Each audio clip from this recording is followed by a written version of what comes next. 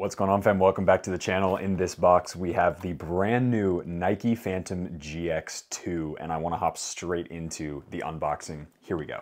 So this is the Nike Phantom GX2, which is the successor to the GX1, which I have a pair of the many that I actually own of the GX1, which was one of the best football boot launches, well, in my opinion, the best of 2023.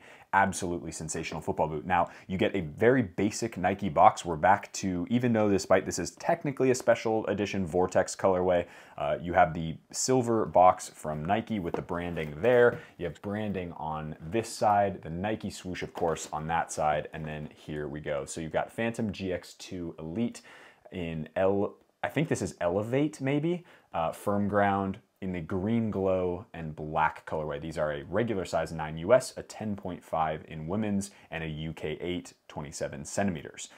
Let's hop straight into the unboxing because I gotta say, I've looked at photos of these.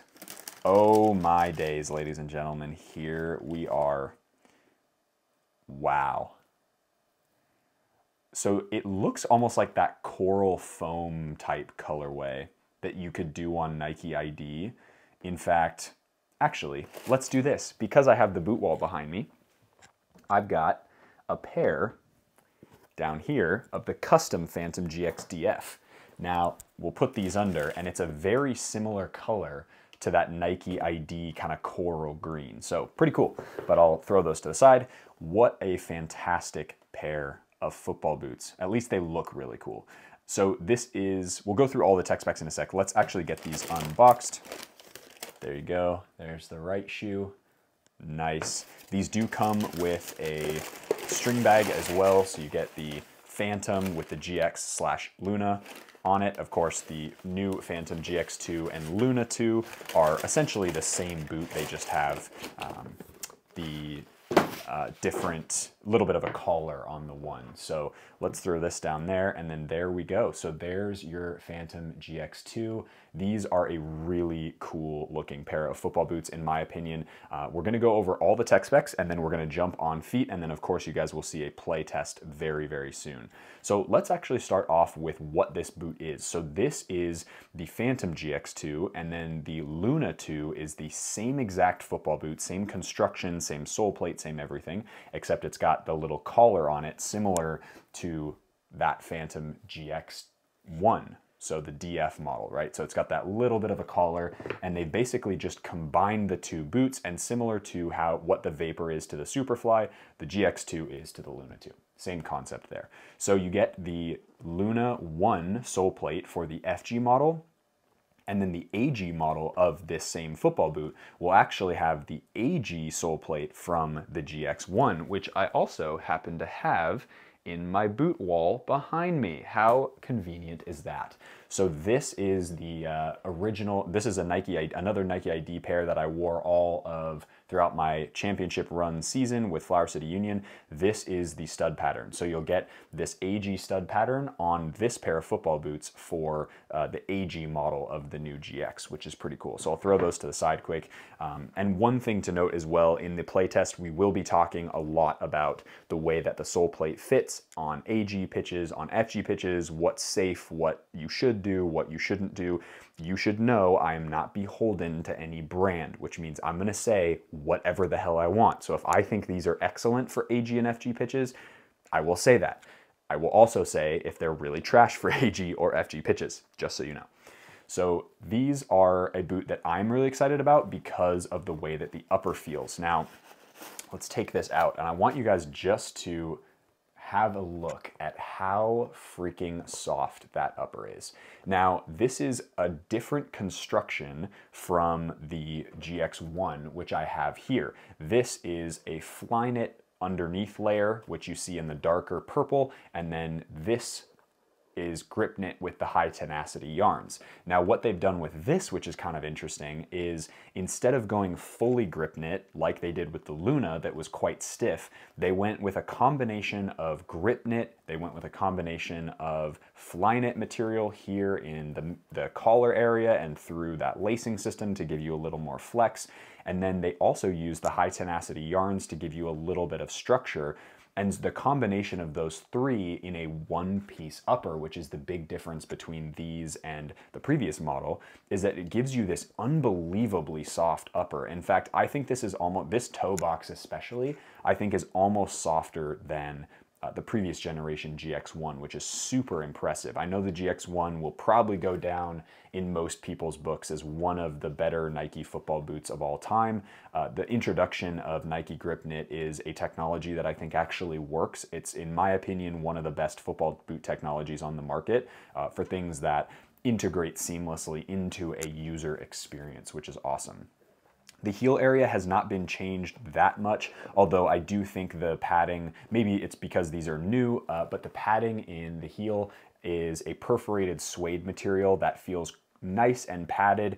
Doesn't give me any, there's no major updates to that heel area, which I think are great, because on this previous generation, that heel area is fantastic, I think, for most people, and they do have that same construction where they've cut out kind of that in the Achilles area where you have the internal heel counter that goes up that way, but then you still have a decent amount of flex through the back of that heel. And one of the things that I actually really enjoyed about this original model is that you did have the flexibility so that most heel types could fit in this football boot, which I think for the most part, when you're talking about football boots, heel blistering happens for a lot of different people. And so to have an option and to have a football boot that fits really seamlessly around most foot shapes, but then also has a heel area that has a little bit of padding, so it gives you kind of a nice cushioned lock-it-in feel, but does have the ability to kind of mold and just sort of get around whatever heel type you have. That is a huge thing, I think, from Nike, and it's just a subtle change from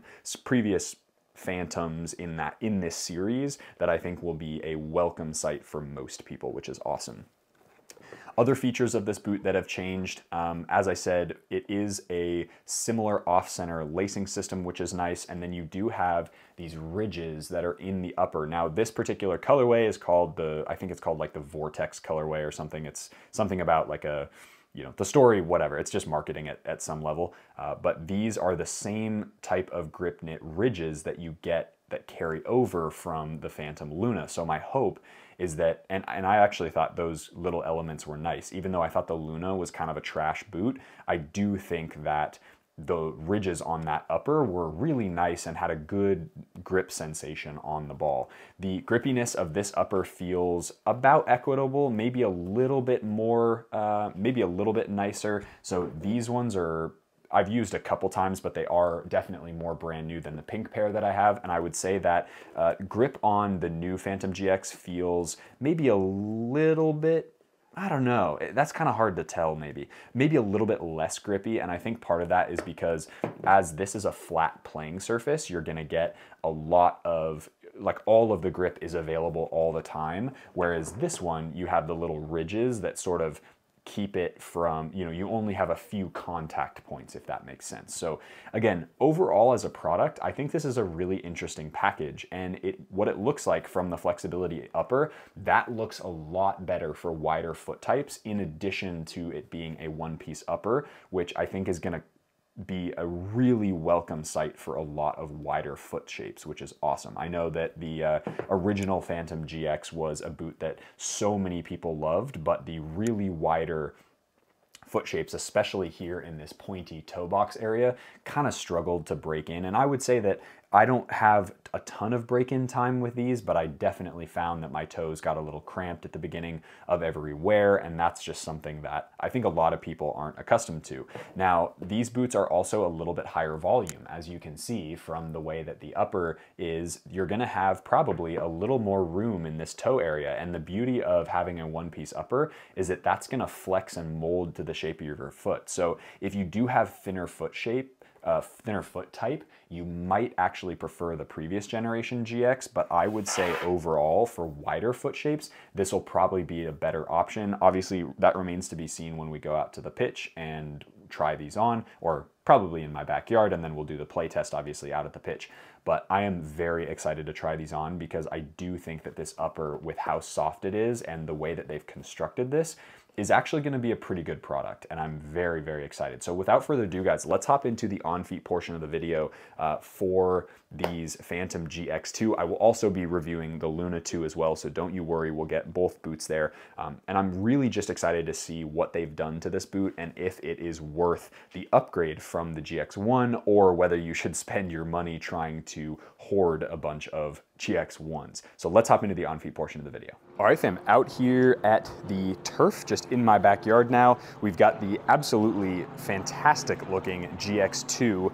I'm just getting the last bit of the laces sorted out here, and we'll get into the on-feet portion of the video. Very, very excited to try these on. I've heard very good things about the width of this football boot, which is a welcome sight for those of us who have struggled to get in most of the Nike silos. That is one thing that I think the GX was just wide enough for my feet, but took a little bit of break-in time. But once it was broken in, it was absolutely fantastic. So here we go. So there is the boots. Really lovely looking. This is an artificial pitch, obviously being in the backyard, but it does have a decent amount of length to it, so I will be able to give somewhat of a decent idea of kind of whether I recommend this boot on AG pitches or FG pitches. Now, I am wearing grip socks. These are from WeFoot. You guys can get 20% off through a discount code.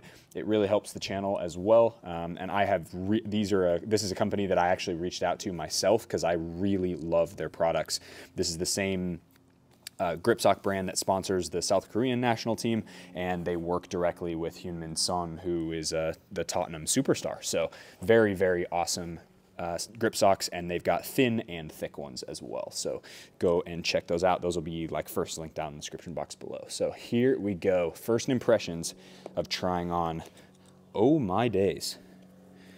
Wow. Okay, so immediately noticeable is the extra width on the side. Those feel really nice on my feet. As most of you guys know who have been viewers of the channel before, if you are new, then my feet are basically wide in the forefoot area, in the midfoot, and then they get really thin starting about right there. And I've gotta say, these, like, straight out of the box, no doubt in my mind, these fit better than the GX1. And I'm not just saying that. Like, these fit fantastically well for my wider feet. I'm super impressed with those. Definitely a little bit of bunch up of material right here. They probably could do without that. I mean, that's a little bit annoying, but it is what it is. Like, that's just part of that striking surface collar there. But overall, I mean, look at how soft that upper is as well. Very, very nice grip knit. Let's get the other ones on feet and talk a little bit more about kind of the sole plate and how the sole plate fits and feels. Very, very impressed with straight out of the box comfort with these. Wow, honestly, a bit speechless. They've nailed the shape of this, in my opinion. And of course, this is all subjective, so take this with a grain of salt. If you're somebody who has thinner feet, then the GX1 is probably a better option for you. But I will say lockdown, not lockdown, but lock in, I would say. Lockdown will test in the sort of in that on-field play test action, but the lock in, as soon as you tie your laces tight, is very, very good. I've got zero space here on the outside of the boot, so it really kind of, the laces are able to tie your foot tight, which is really nice. Tie your foot right in there. No space on the outside of my left either. It looks like there's a little bit of bowing of the material. That tends to happen with most football boots for me, especially because my feet have quite a bit of awkward shaping to them in a couple different areas. As I said before, feet are the widest up until about that point where that Nike swoosh starts, and then it starts to get really thin. And so far, there's really not a lot of slippage, at least in the heel area, as I kind of move around and pivot. This is definitely a boot that I think I'm going to enjoy wearing. I have zero hot spots. This one-piece upper, I think they've nailed it, honestly. I think this upper is going to surprise a lot of people, and I know a lot of people had thoughts about potentially this being just an extension of the Luna, and it was really disappointing, blah, blah, blah. For those of you who have seen, I can't remember what playtest it is, but in one of the playtests recently, I did basically just a rant, because I was like, stop talking about football boots that you've not tried on. So don't listen to what's online. Don't listen, like, obviously I can give you my advice, but really, really important to make your own thoughts about football boots because everyone has different feet. So you can't just go into buying a football boot saying, well, I'm not gonna buy the new Luna 2 because it sucks and it's, you know, you don't know that. You've never tried it on, right? So honestly, for wider foot shapes, this is a better football boot, and higher volume feet, this is a better football boot than GX1. Just from a shape perspective, it's definitely wider. Like immediately I noticed that. Like you can see these on feet. It is like noticeably wider than that first generation, and I think that is really, really nice. I also really like the visual look of that striking surface, kind of where that vortex is right here on the midfoot. I think that looks sick, and I do think that's going to provide quite a bit of a little bit of extra kind of strike surface with no distractions, which is great. Touch on the ball is one thing that I think a lot of you guys are interested in. Really, really barefoot feeling actually. The thinness and the softness of the upper does provide a really nice amount of feeling. I can feel it, I can feel the ball, and I feel like I have total ability to manipulate the ball in any way that I would want to. We'll get into the playtest. It'll probably be next video, so you guys, that's coming very, very soon. I wanted to get that content out to you really quick. But yeah, I mean, the one-piece upper, the difference between the GX1, GX2 as far as the upper goes, obviously we've talked about shape. Now, lockdown, I don't know yet because I haven't tested these. My guess is the lockdown might not be as snug as the first generation, just because the first generation was a two-piece upper. You had the grip knit over top of the fly knit.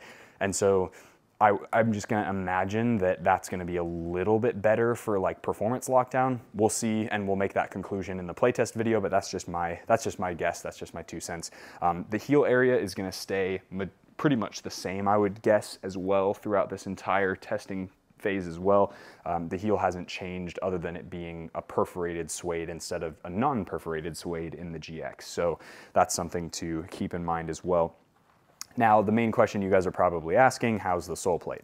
Well, underfoot, it actually doesn't feel all that bad. This is like a backyard turf, so this isn't even like a playing turf. This isn't a turf that they would like slap on to a field so that you could play with, although it is pretty decent if I'm honest. It feels more like just a fake grass carpet essentially, but it is really great for testing boots and stuff. But I would say that pivot power, as you guys can see here, is decent for an AG pitch. Do I recommend them just from a safety perspective? Probably not, especially as you see these kind of studs right here in that vortex, that Cyclone 360, especially these top 2 studs, and then just the lateral studs. You're really not going to get a whole lot of adjustability as you plant your foot and you want to pivot and turn. So I would probably, especially on a traditional AG pitch, so I'd probably recommend going with the AG model of these boots. I'm going to be getting an AG pair in very, very soon, hopefully in the next couple weeks, depending on shipping times and stuff. So I'm very excited for that. And those are the boots that I'll probably be playing with predominantly as I start doing some of the testing and stuff, because I do play mostly from a boot test perspective on the AG pitches. But we'll do I might do an FG play test with these ones just for shits and gigs, kind of basically. So that's kind of all the features of this football boot. To be honest, I'm really impressed with the way the GX2 fits. For wider foot types, huge thumbs up from me, honestly. Like, it is, the fit and the feel of this boot is really, really nice. As you can see, tons of flexibility and tons of ability to wiggle my toes, which is awesome. It doesn't feel too cramped as well, which I think the GX1, for those of us who are wider foot shapes, the GX1 was just a little bit cramped. As you guys know from my own playing and the games and watching game analysis and kind of hearing my own thoughts, I wore the GX all season basically for Flower City last year, and they were great. It took a little bit of break in time, but once broken in, GX1 is definitely going to be in my top 10 of all time. And I will say that I would probably, and I love the AG plate, which is the one that's going to show up on this new generation of AG boots as well. So my hope is that the AG model of this boot is going to be awesome. But honestly, not a whole lot of complaints when it comes to the sole plate, at least right now. Let's see when we get onto an FG pitch. I'm going to really do my best to make the play test on a natural grass surface so you guys can get a better idea of, like, you know, what that feels like with what this boot is meant to. This boot is meant to be played with FG, especially in this Cyclone 360 pattern. So for me, it's a huge win, at least for out-of-the-box comfort, and touch on the ball is awesome. I thought, you know, again, like, I've only done a little bit of juggling here in the backyard, but it really does a fantastic job of seemingly wrapping your foot and making it a really nice one-to-one kind of sock-like sensation, and it does feel more barefoot just objectively than the GX1, which is pretty cool. So no complaints, honestly, other than the sole plate maybe, but so far super comfy, really, really nice fit and feel for me as a wider foot shape, and I am very, very pumped to get some proper use out of these and get into the playtest. So without further ado, I think that's going to be it for the review for today. Stay tuned for the playtest, which I'm hoping is going to be next video. So stay tuned for that. That'll be on Friday, USA time, Saturday, Australia time in the morning. And yeah, that'll be it. As I said before, first link down in the description box below will be for the WeFoot socks. And then depending on where you guys are in the world, you can check out Ultra if you're in Australia, soccer.com if you're in America, ProDirect, Unisport if you're in Europe, and yeah, you can pick up a pair for yourself, because I do think for those of you who are wider foot shapes, these are going to be sick. As always, be awesome. Take care. I'll see you guys in the next video.